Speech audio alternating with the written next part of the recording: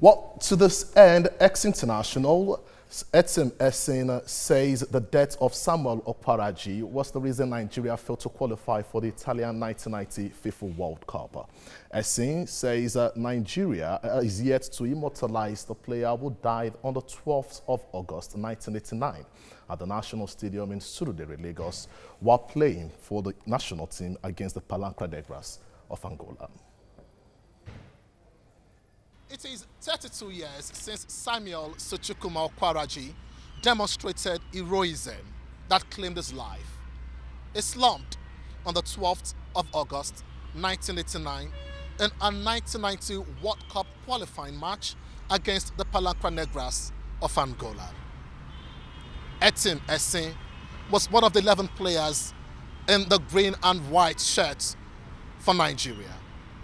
He regrets that 32 years on, Samuel has not been immortalized by his country. He should be immortalized because he died in the pitch playing for this great country, Nigeria, and we were playing for qualifying against Italia 90, against Angola.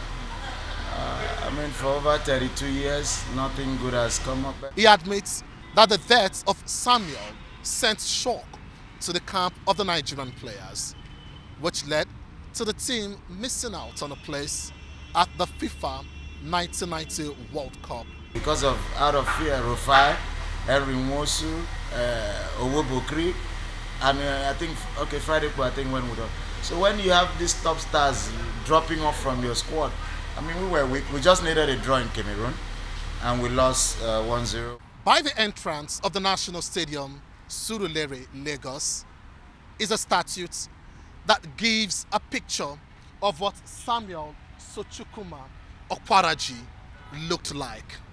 32 years on, the family says this does not show the value of a fallen hero like Samuel. We have reached out to them, long time ago, and very little show of concern. They know what to do. Like I said, I am not in any position to advise government because all of them practically have been all over the whole world. If they don't know, let them even copy from our neighbors. Look at what happened in the case of Fo, Cameroon. So I don't know if they ever talked about immortalizing Okwaraji, not this stuff they have here. 32 years gone, and you've not done anything. This is our country. And we keep on saying, oh, the labor of our hero past shall never go in vain. Samuel Okwaraji was a qualified lawyer who had his master's degree in international law from the University of Rome. He nursed the ambition to play for Nigeria at the FIFA World Cup in Italian 90.